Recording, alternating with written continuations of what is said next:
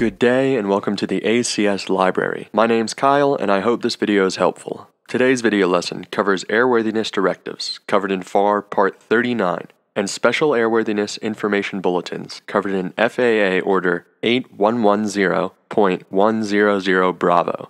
Airworthiness directives are legally enforcing rules that apply to aircraft, engines, propellers, and appliances. Airworthiness directives are issued when an unsafe condition exists in a product and if an unsafe condition is likely to exist or develop in other products of the same type design. Airworthiness directives list instructions when unsafe conditions or products are encountered in the Federal Register as amendments to FAR 39.13. They are not found published in the annual edition of the FAR-AIM.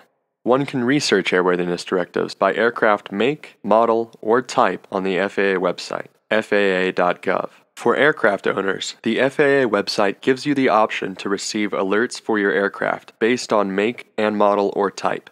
A Special Airworthiness Information Bulletin is an information tool that alerts, educates, and makes recommendations to the aviation community. Special Airworthiness Information Bulletins contain non-regulatory information and guidance that does not meet the criteria for an airworthiness directive. Guidance on when to use a Special Airworthiness Information Bulletin and how to develop and issue one is provided in Order 8110.100. This concludes the lesson over airworthiness directives. Thank you for watching, and I hope that it's been helpful. If you've enjoyed the video, I hope that you'll consider liking, commenting, subscribing, or sharing with someone else who may enjoy it as well. Safe flying.